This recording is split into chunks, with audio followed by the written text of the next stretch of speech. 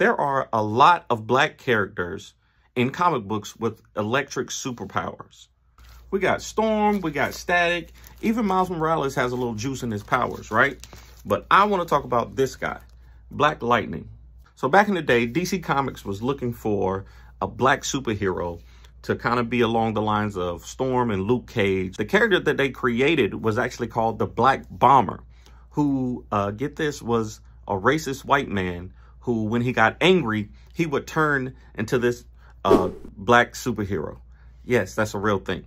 But before it came out, they actually hired Tony Isabella, who had worked on Luke Cage and a bunch of other comics before. They let him create his own character, and that was Black Lightning.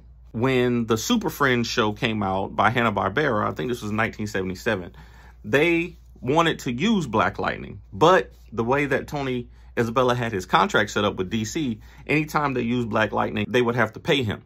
Hanna-Barbera didn't want to do that. They made a new character that was just like Black Lightning, except his name was Black Vulcan. Now, Black Vulcan was in that Super Friends show, but they didn't really use him much outside of that in the comic books. But then in the 90s, there was this group of 4 individuals who came together to create Milestone Comics, which was a subsidiary of DC Comics.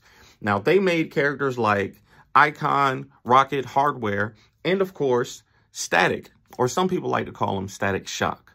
Now, there was supposed to be an episode of Static Shock where Black Lightning actually showed up.